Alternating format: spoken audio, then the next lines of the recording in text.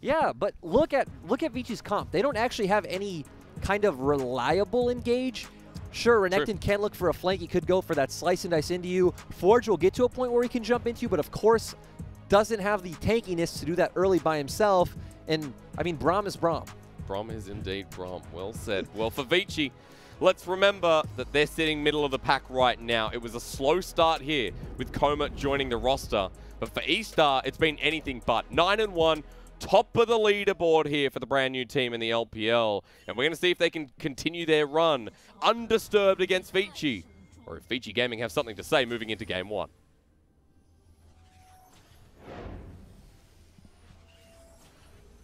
You don't get the Kassadin, but you don't get the Wukong, I should say, but you get the Kassadin here. You know, it's also pretty strange to think that Vici end up with Olaf and Braum, which is probably the strongest level 1 combo in the game, but just because of how having like the Kassadin on your lineup, having the Renekton when the enemy has things like Rumble, Misfortune Set, they actually can't go for an invade. True. So we just got a standard fan here across the rift with a couple of wards down either side. And fleet footwork, something we've seen in a ultimately defensive lane here that Forge is going to be taking in game 1. Setting up the win conditions for these teams, though. Please. eStar really, kind of typical eStar, want to look through mid. We already talked about that Trundle and Rumble. They're going to have push in the mid lane. They can look to abuse this Kassadin and Olaf. And when you have set support, it really is all about the skirmish and the fight. Jungle constantly wants to be hovering that lane. So eStar going back towards the eStar special. iBoy is not pleased. No, okay. Turn that frown upside down, but will be spotted out as you mentioned here. But that means Wei can try and attempt a level 2 gank. Smite is available to get in there quick, but eStars are walking forward. iBoy has a couple of spears in the side of Xiaoxi as well, so a very good trade. Ooh. And the fact that it can't come back from Wei is well done by Vici.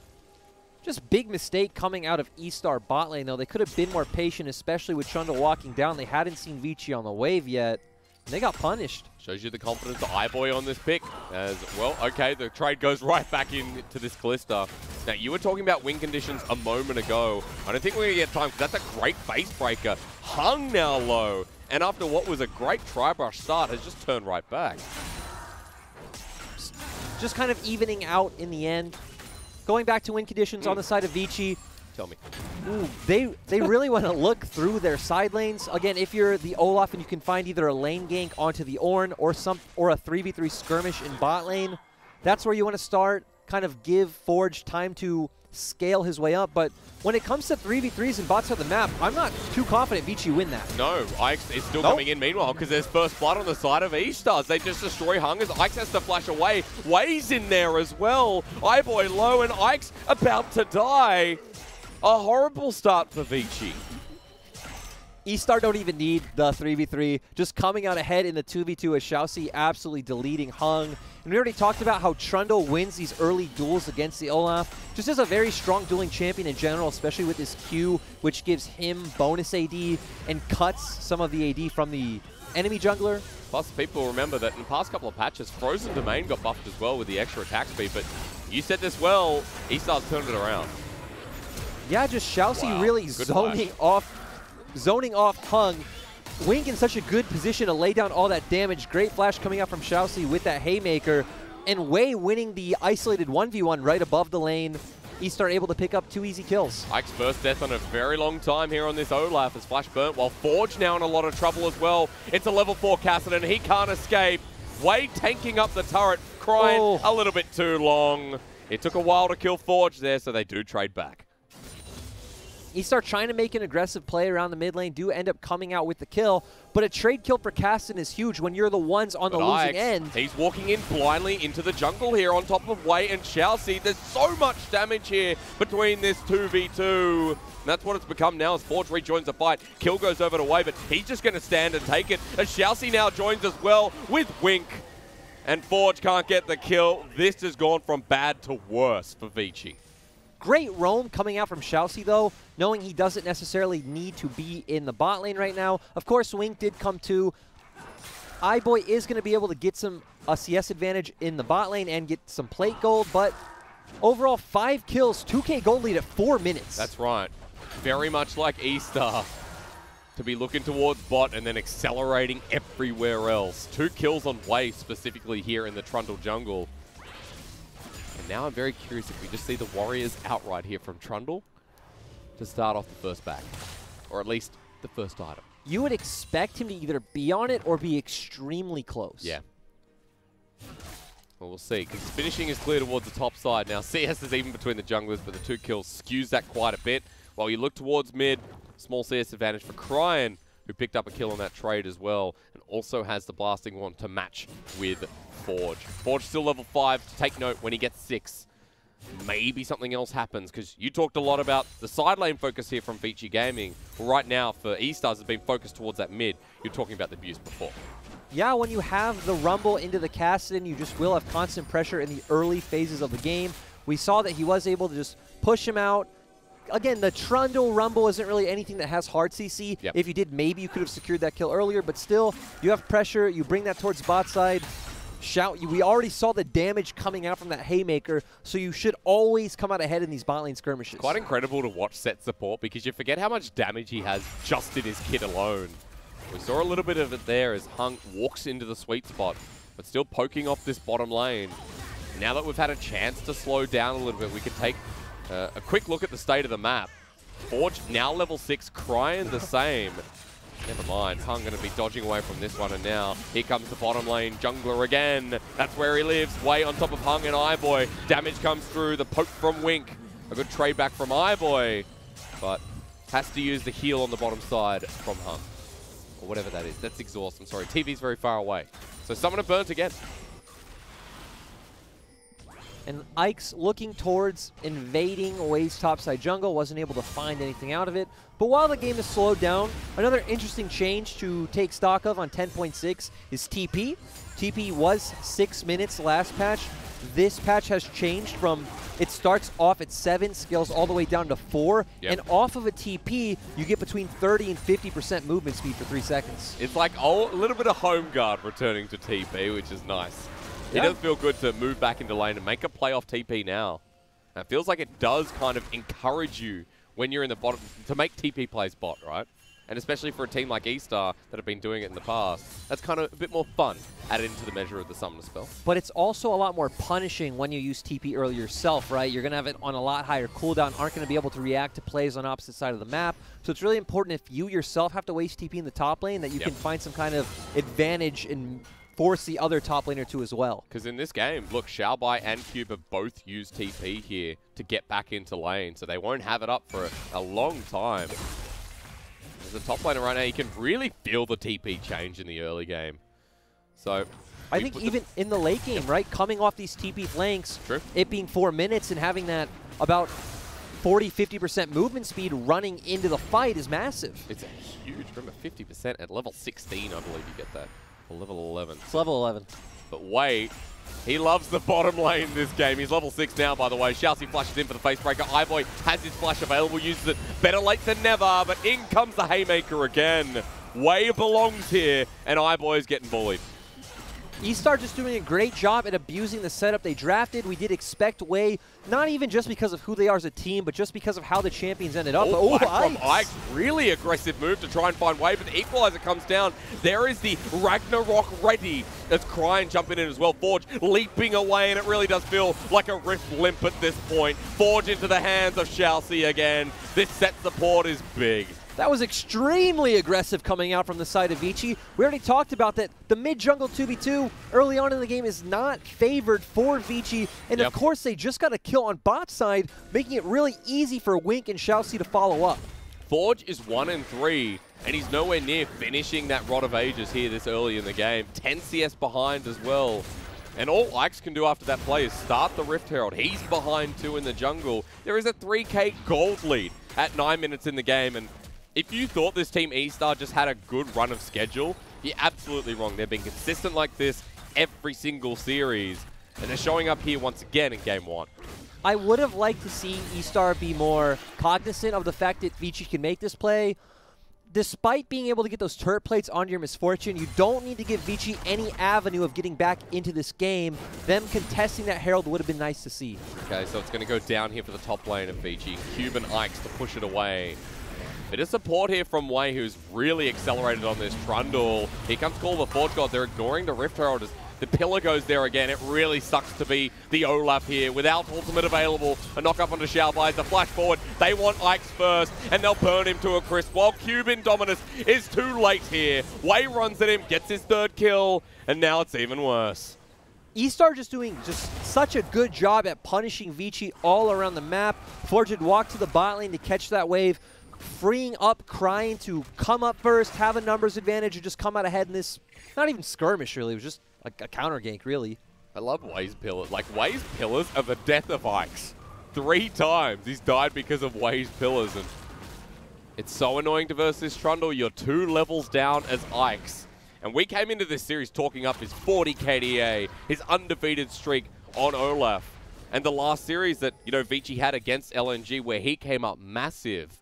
It's showing the big jungle difference here between Wei and Ike's already in the first 10 minutes. Also does feel great when you get to counter-pick jungle and counter-pick the enemy mid coming out ahead in these matchups. We already talked about how Wei's the type of jungler who picks Jarvan, who picks Elise, who picks Lee Sin. This is his first time on Trundle this split, and it looks beautiful.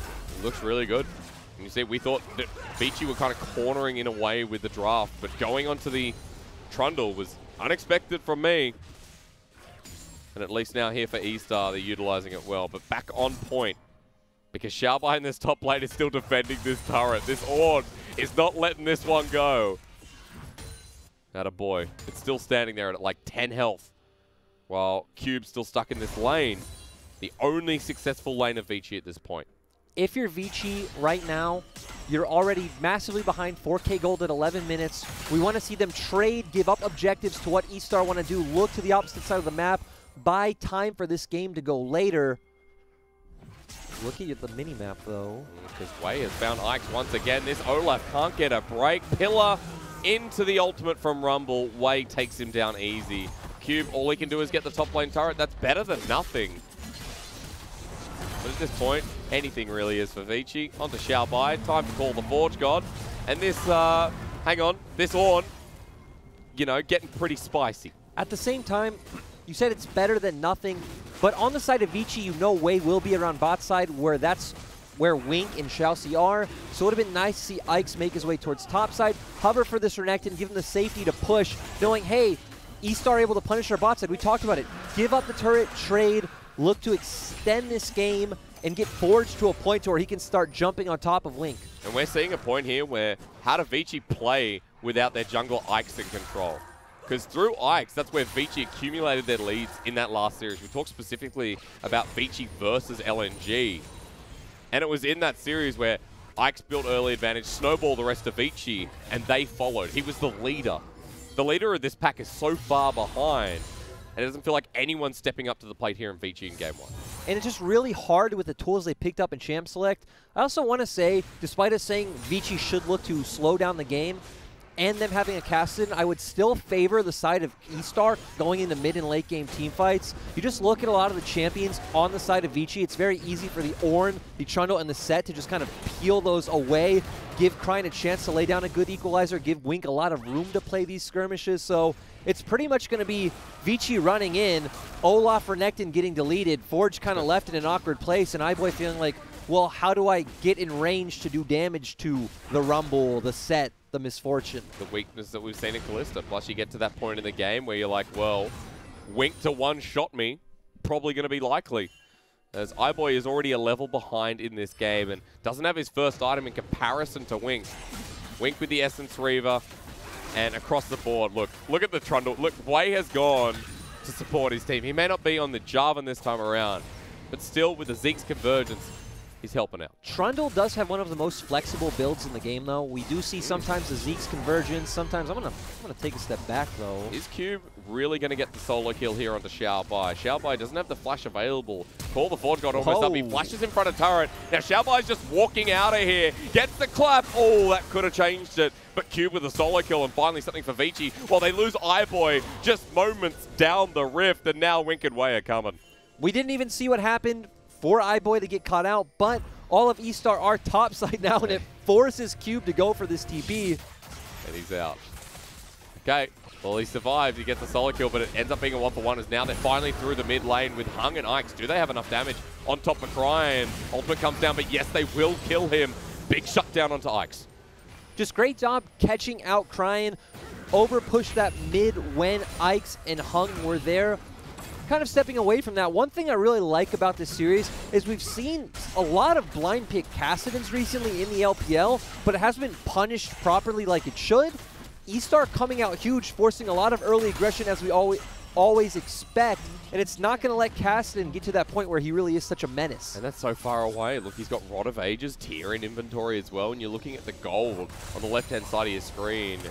Right there next to Xiaoxi, the support of eStars, by the way, also has more gold than Xiaobai. That's the 3 kills that he got in the early game, and that's the start that Xiaoxi's had in this lane.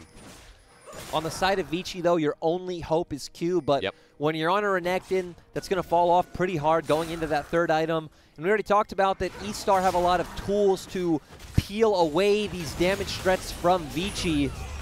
It's not looking really good. Hung and Ironboy showing us that right now. Rift Herald up, by the way, as Wei comes through, shows his presence in the mid lane. There's Mountain Dragon coming up as well, but eStars just want this turret. They're not having to do much to get it. eStar just doing really good at bringing in their pressure from side lanes and forcing mid. Wei doesn't even have to show on the map right now, can just force the Herald. And Vici playing back, trying to get some farm onto Kassadin in the bot lane. And now we just need to keep track of where these teams will go with Dragon. Minute up. And Vici towards the bottom side now, getting control, while Xiaobai getting the shove out.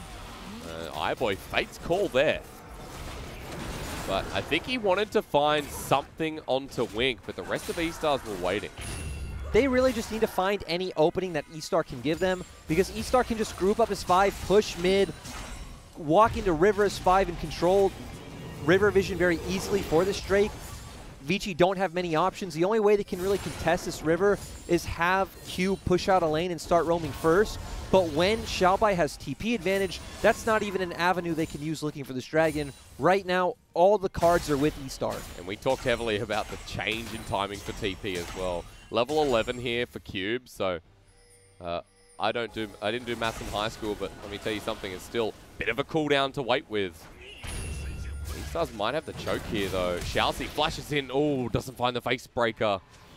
And that's something, key engage, kind of down here for the bottom lane of eStar. Vici still hanging around. It's a play that eStar didn't even really need to make. They could have just started the Dragon, let Vici walk into them. You do have things like Call of the Forge God, and then you could look for that flash play because, you know, Vici do have a Braum. Send Xiaoxi in, and it would be very easy from there. But eStar getting a bit ahead of themselves, wasting that flash from Set, but they do still get the Dragon. They do, and they set up for the Mountain Rift, the Mountain Soul, coming up next here in 5 minutes. For a team that has an Ornn, a Trundle, and a big Set. I mean, nothing could be hurting more for Vici Gaming. Even Xiaoxi, the support, is threatening off the jungler with the help of Cryan. We'll get that in the end, but catch-up time for Vici Gaming while they've got a bit of a loophole to play with. Also, Xiaoxi going towards the Dead Man's Plate. This is the more standard support build that we've been seeing lately. You don't really go towards the Black Cleaver. You're all about being a frontline, being the main engage, and relying on that true damage coming out from your W. What else have we got on Summoner's Rift, Mr. Corby? I see the Renekton still sitting on the components for the Black Cleaver. Still, Hugh's been on those for a while. So whether he hasn't backed... He has been grouped up with the team, as we saw they were posturing for the Dragon, so he hasn't really had an opportunity to look for any farm. His teleport almost up and available as well, though, just to be noted. About a minute left, approximately, so should have that second item towards the next fight that comes through. Now, all this talk about Vici in the early game and how far they fell behind, to their credit, it hasn't gone over 4,000 gold. So while eStars have really just taken and destroyed any chances for Vici in the first 20 minutes, from here on, let's see how this progresses, because to me, Vici have held on by the skin of their teeth. Though to be fair, looking over at eStar comp, they don't really have this sort of composition that can really just walk under your turret and siege you down. They really need you to walk into them and start this fight. They do still have the Rift Herald though, so... Okay, I guess that's going to accelerate things a little bit, huh? Yep. In a turret, threatened. Wei now spotted on a ward. Look where Forge is. Forge has teleport, but he's committing to the top side and he needs to back away while Xiaobai gets a shove bottom. Everything set up here for eStars. Inhibitor turret now going to get charged as well. Vici not going to be able to make sure that it stops. And Xiaobai now joining up too. So this Ornn now spotted out. eStars are hanging around. For eStar, when you're grouped up as 5, Vici just don't have any options. At this point in the game, what Vici need to do is look for some kind of play on side lane where they do have to maybe give up priority for a second in the mid lane, send man advantage down to bot, get a kill with Cube especially, who is the strong member of this team, and then try to find a road back into the game like that. Grouping up as 4 in the mid lane right now. You can see Vici Gaming trying to poke their head around this vision. And I guess coming into this series, I was expecting that first game would be a bit of trial and error from Vici Gaming. It would be testing the waters with eStar, and we'd have a slower kind of tempo game, right? Because eStars at the moment, they are the longest game duration team. Their games go the longest out of anyone in the LPL, which is not like FPX at all. You know, we relate them to a team like FPX. And in a way, they are like a longer version, right? And I know there's a lot of discussion around that, but for eStar, they find leads, they're controlled, and they slowly close it out. Despite some of the aggressive plays we see from eStar, I do still feel like they're a very calculated team. They will take things slow. They won't over-force an objective when they need to. Yep. They will just back off, wait for the next neutral to come up, set up vision, and try to look for these team fights. Not like IG that you saw yesterday, that you casted yesterday, which was a very interesting series against OMG. No, this one has a different feeling about it. 5k gold lead's still there. Dragon in a minute, that's the Mountain Soul. So eStars have waited around for this to spawn.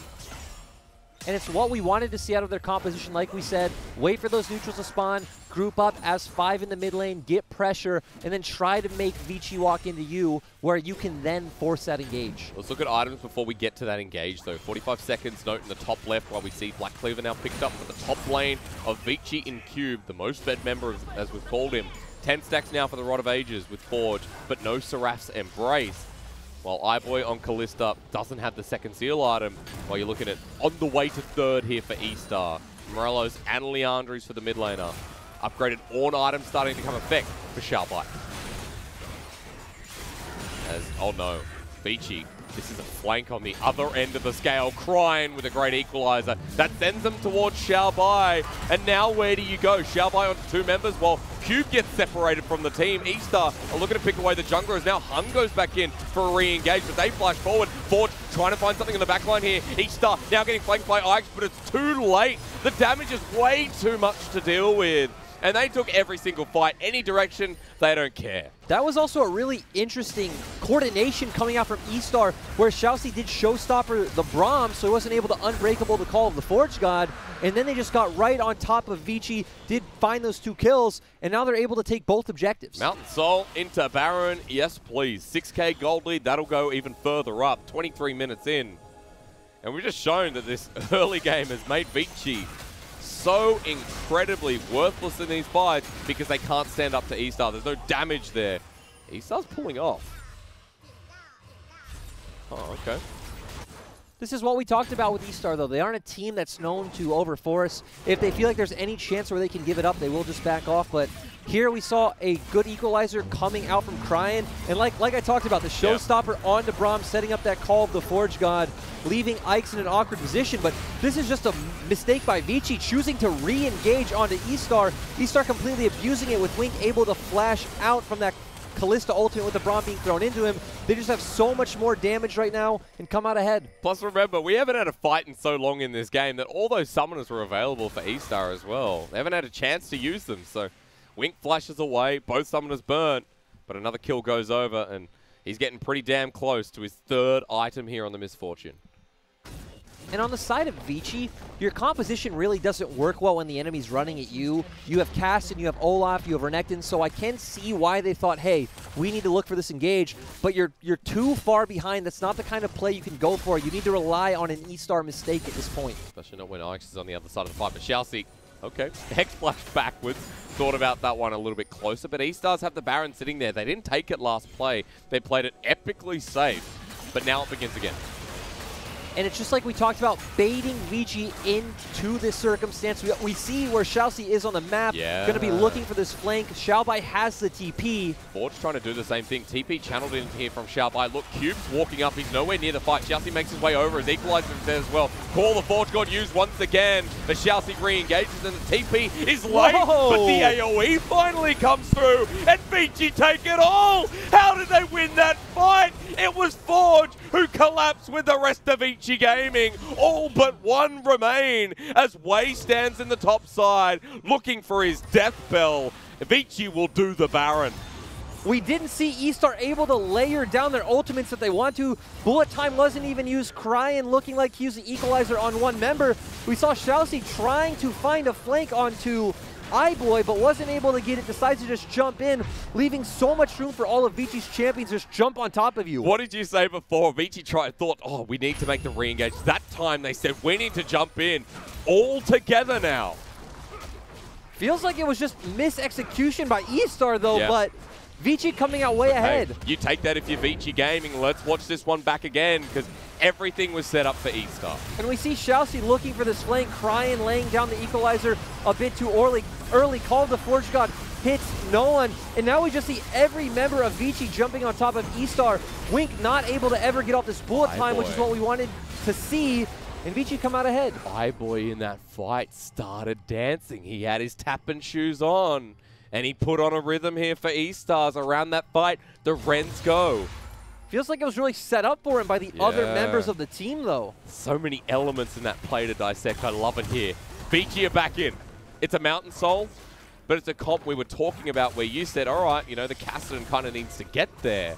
Well, Forge feels like he's there after getting massive shutdown. He picked up a Sonya's Hourglass after that fight as well. This is a 3-item blind pick Cassidy that is now set up for success. And a lot of the pressure is going to be on his shoulders when we've talked about that VG have champions like the Renekton, like the Olaf, that running in at this point in the game, they aren't very tanky. They fell pretty far behind, and it will be pretty easy for eStar to just delete them if this time they are able to lay down those ultimates. Game should be over. Essentially, my thought was, all right, this is the final fight that puts the nail in the coffin of Vici Gaming. And as they fight back now, I get the start of the series that I really wanted. One that is super competitive. And looking at a Baron buff from Vici going for another minute 10. Now, Forge in the side lane, moving his way down. Ike spotted in River. Xiaobai without TP is nowhere near mid. Forge hovering towards mid, knowing that eStar are looking for this engage. Would be nice to see Vici use 2 lanes of pressure at this point, and it's very hard for Cryan to match him in the side lane. Yep. I remember you talking about Cube in the early game especially. This Croc still with that 2.5 item on top of the Ornn with 2 upgraded items. He starts moving mid. Hung here, but doesn't jump to iBoy. Careful now, they say. Cryan gets a slow down with Electro Harpoon. They're burning him down. The Vici Gaming support has to be Fates called out. While Forge is pushing this. Let's go. Tempo says eStar, we have it. Looking over at the side of eStar right now, they are just going to look for an aggressive inhibitor, but you're going to be able to even that out on the side of Forge. Yeah, because no one's backing away. eStars as a 5-man unit are all there, but they've lost vision, so Forge is like, can I get this? Answer is yes. That's the match. And this is also one of the problems with eStar comp where, again, your only real engage tool is that Call of the Forge God, which is countered by the Braum, so they aren't able to really force their way on top of Vici, which would make Forge have to blow a TP coming back in. The level 16 Cassidy. It's about everything you can take from him right now. Needlessly large rod. There is a blasting one in the inventory as well. And I'm counting his items right now. You can see me smiling, Lyric, because I'm counting his items on the way to 4. While on the other side of eStar, I'm looking more at Wink right now. Has the Molten Edge, 3 items with the BT. eStar still posturing aggressively in front of the Elder with a 2-man knockup. That could start the fight perfectly. Ike's is the one caught out with Hung, but they're re-engaging. The ult comes through. They can't get the knockback. It's blocked by Braum, but the wrong side of the wall. Wink gets it with the bullet time. Hung at half health. Just eStar throwing down a lot of their ultimates, what seems way too early, not able to chunk down the members of Vici, and their composition is very ult-reliant. Oh no. And Vici still have Forge threatening that flank. I've seen this fight before. RNG, EDG in this exact moment, exact space with a Cassidy on the side of RNG. For Forge, he wants to imitate. He's in for the flank. He has the stack up while the back comes through. The equalizer there. Vici have a numbers advantage. The Orb's not here. This is their fight. But for eStar, can they get it down? No!